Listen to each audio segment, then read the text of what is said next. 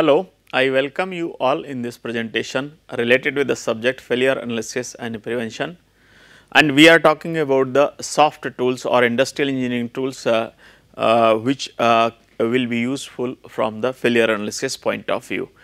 And uh, we are talking about the reliability related aspects regarding the failures.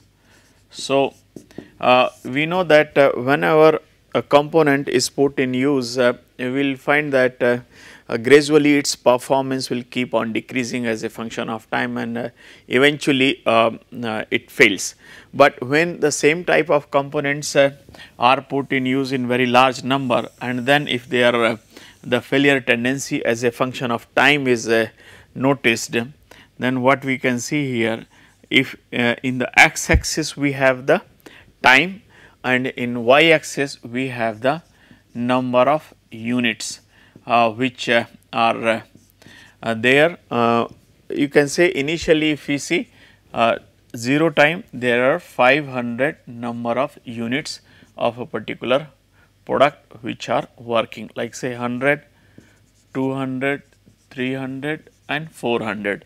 So, as a function of time, like say 1 month, 2 months, 3, 4, 5th, 6th time in say we can write here months.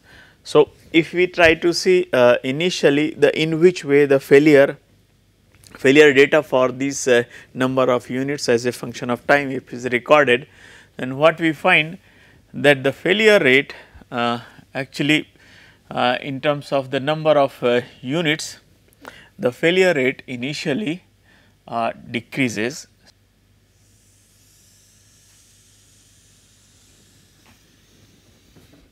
So, what this trend shows in, like initially the rate of the failure will be high and it will keep on decreasing as a function of time, and then the rate of the failure will become constant, and then again rate of the failure will be increasing.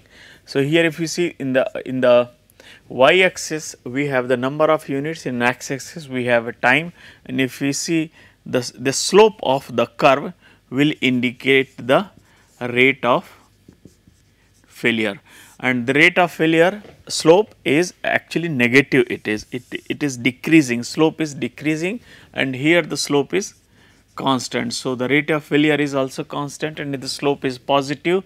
So, we can say the failure rate is increasing. So, since in this case we have the number of units and the time, so the slope of the curve will indicate the rate of failure. So, here in the initial stage we have the decreasing failure rate, constant failure rate and increasing failure rate. If this curve is plotted differently, wherein in the y axis if we have like failure rate, and in x axis if there is a time, then since the failure rate here slope is getting negative as a function of time. So, this failure rate will be decreasing. See, in the y axis we have failure rate, and then failure rate becomes constant, and then failure rate starts increasing. So, this type of the curve, if you see initially the failure rate is high, then it will keep on decreasing, then it will become constant, and then it will be increasing. So, if we see either both these curves, if we see there are the 3 distinct zones, the zone 1, zone 2 and zone 3. Here the slope is negative, so the rate is decreasing, slope is constant and the slope is positive, means the failure rate is increasing.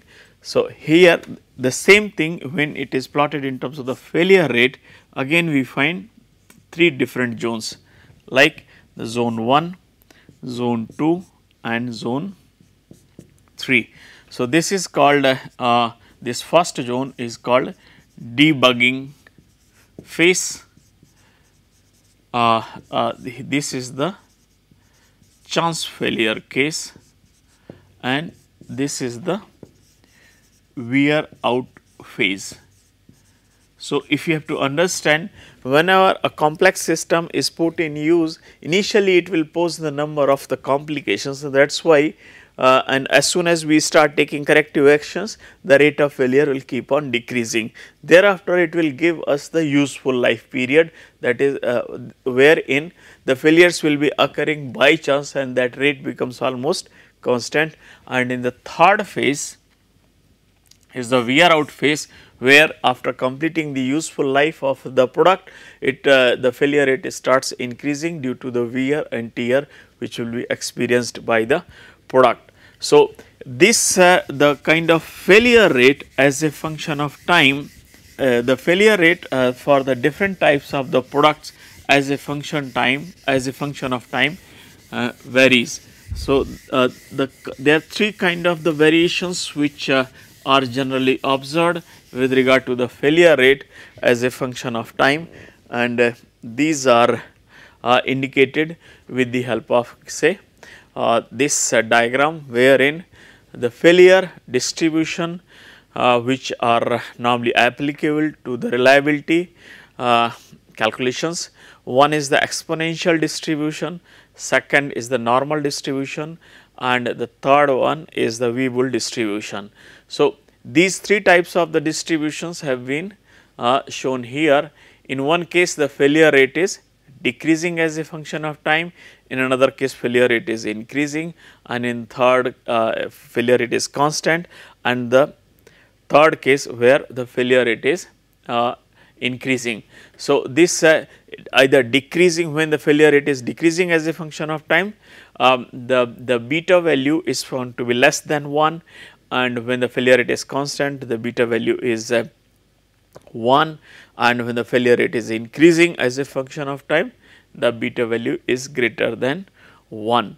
So, in order to explain these failure rates as a function of time, because initially the failure rate is decreasing, then it becomes constant, and then it is increasing. These three phases related with the life curve of a product or of a system is represented with the help of this diagram, which is also termed as bathtub curve, and which is this type of name is given because of its shape. Here this shape is similar to the bathtub, where in the initial zone is where the failure rate is decreasing. So, here our beta value is less than 1, here beta value is equal to 1, and here beta value is greater than 1 for the three different stages of the life of the product. So, this is what is represented with the help of this bathtub curve. In this case, what we have, like the failure rate in y axis and the time of the service in the x axis. So, here we can see the failure rate is decreasing in the initial stage. This is termed as early failure or debugging phase, where the minor issues are taken care of as a function of time. So, that system starts functioning as expected, and then in the second stage the failures occur by chance, and the failure rate is almost constant, and it is minimum failure rate in this phase. And after completing this useful life portion, the wear out phase starts in, where due to the loss of dimensions, loss of properties, degradation in the size and shape, the product starts malfunctioning, and that in turn lead to the failure of the component. So, this is what is known as the life history curve or bathtub curve for any kind of product. So, here in detail we can see what is the significance of the debugging phase. It is characterized by the marginal and the short life parts that cause a rapid decrease in failure rate, and it may be the part of the testing activity prior to the shipment of the product. And the Weibull distribution in this case is observed, wherein beta value is less than 1 is used to describe the occurrence of the failure in the debugging phase or the initial failure case. And in the second case, where the chance failure phase exists in, the failures occur in random manner due to the constant failure rate, and the exponential and Weibull distribution for this situation is expressed through the beta equal to 1 is the best suited to describe this phase. And the wear out phase is depicted or is shown by the sharp increase in the failure rate after the end of the useful life portion at the second stage, after the second stage. And normal distribution and Weibull distribution for this kind of the phase is expressed using the beta greater than 1 to describe this phase. In the case when the failure distribution is normal, the reliability is expressed using these equations, and wherein the RT is the reliability at a particular time and P is the probability of the failure at that particular time. So, RT is obtained from the 1 minus P T. So, the PT here is P within the bracket, T is the probability of the failure at that particular moment of the time. And for the exponential failure, if the distribution of the failure is exponential, in that case the reliability is calculated using this simple equation, like the reliability at a moment of the time is obtained through the equation e raised to the power minus t by theta. So, t is the time at which the reliability is being checked, and the theta is the mean value, mean life or the mean target value for which the reliability is being assessed. So, this is how we can calculate the reliability for the time when for the condition when the distribution of the failure is exponential. So, theta we can say the target value or the mean value, and the t is the time at which time or the cycle or the value for which the reliability is being calculated. So, here now we will see one typical example related with the case where the distribution of failure is exponential. So, here what we can see here, if the response time x at a certain online computer terminal has an exponential distribution, means the response time for a particular computer terminal has the exponential distribution, and if that time is x with the expected or target value of the time of response is say 5 seconds. So, the average or the target value here is 5 seconds, and the response time shows the exponential distribution which is say x. So, what we need to calculate is what will be the probability that response time is at the most 10 seconds. So, the probability to have the response in 10 seconds is calculated. This is the one case what will how to calculate the probability for the response time of the 10 seconds. And the second case is what is the probability that response time will fall between the 5 and 10 seconds. Here the target value or the theta value is 5.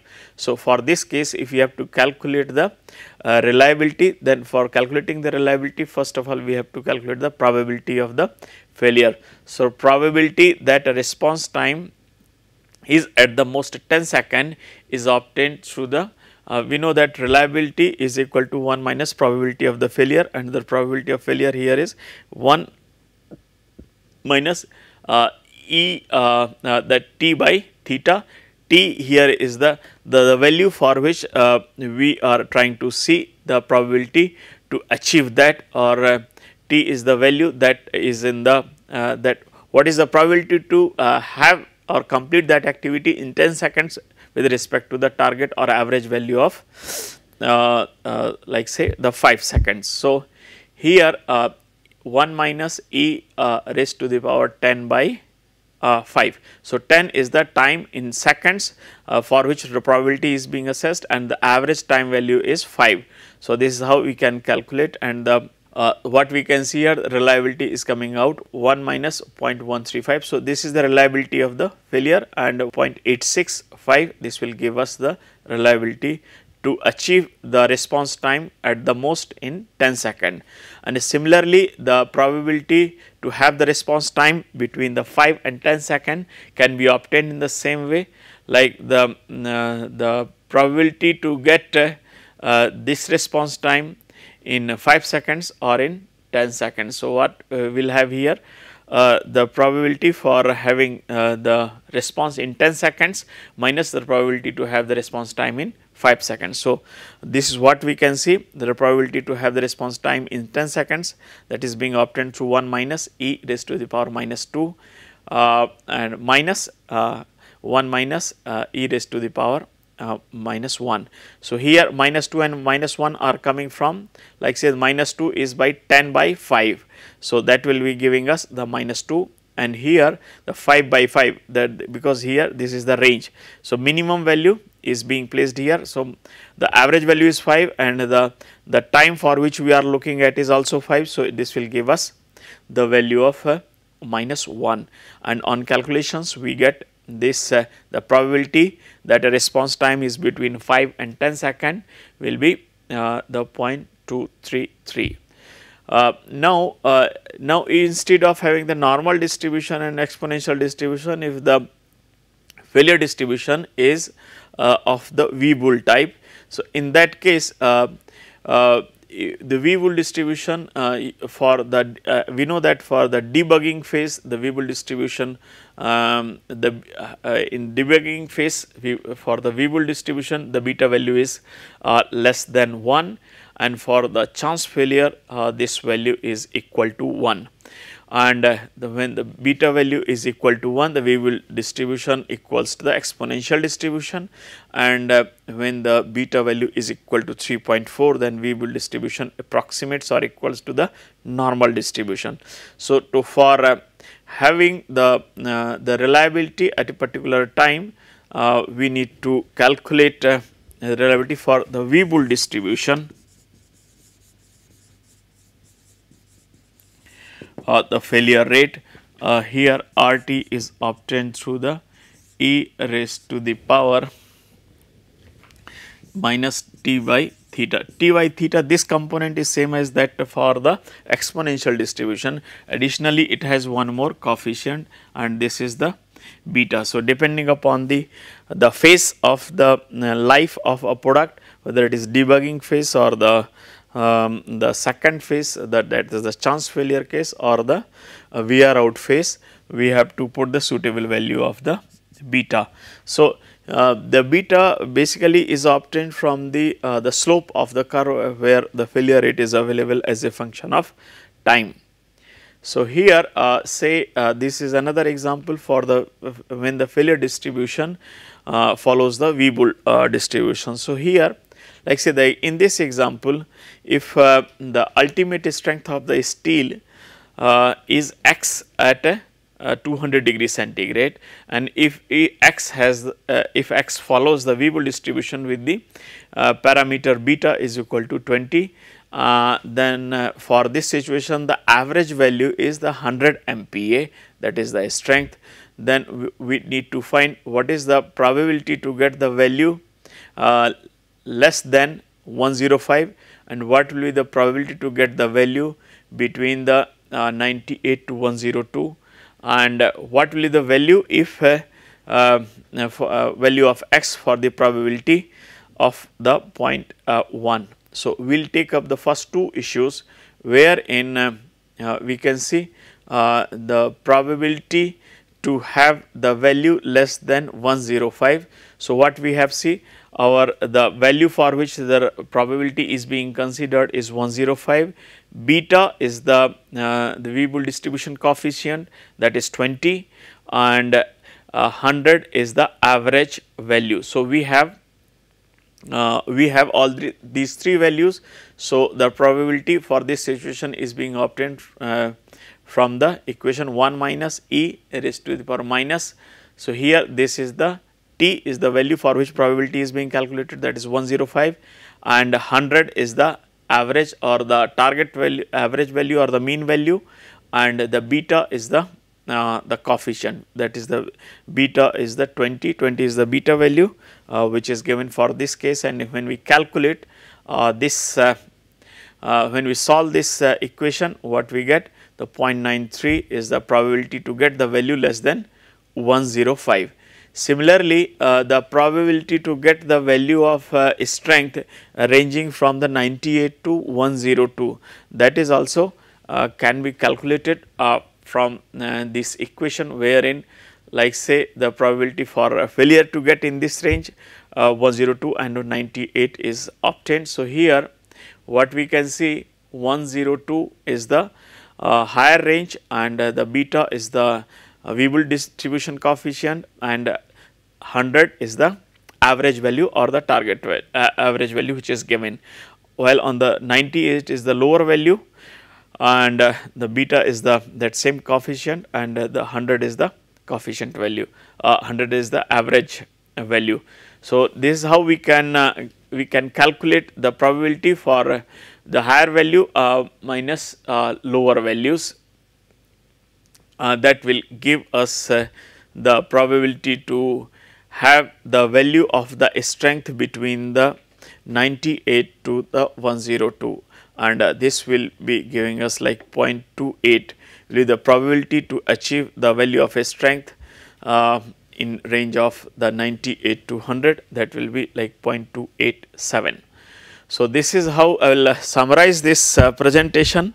In this presentation, I have talked about the failure rate as a function of time, and there are three different kind of the distributions of the failure rate. One is the normal distribution, exponential distribution, and Weibull distribution. So, use of this failure distribution is that if we have the failure data for a particular phase of the product, then we can estimate whether what will be the probability to get a particular product to survive, or what will be the particular unit to deliver the job as per the required function. And at the same time, Weibull distribution is very useful in the sense that if we have the data, very few data also, like in this phase few data points, then this can be used to see what is the probability of the failure after a particular period of the time. So, even very few data points help to have the value of the beta with regard to the given average value. We can calculate the probability for the survival or the reliability of a particular product to work, or the possibility of the failure, a probability of the failure can be obtained through this kind of the failure distributions, which can be like the exponential distribution, or it can be the Weibull distribution. So, from the failure analysis point of view, from the history of the failures of a particular type of product, if we have the failure rate and the slope of the curve for the failure rate, then we can slope of the failure rate, then we can calculate the probability of the failure of a particular product or the system after a particular period of time. So, this will help us in making the suitable plans, so that preventive measures can be taken from the maintenance point of view. Thank you for your attention.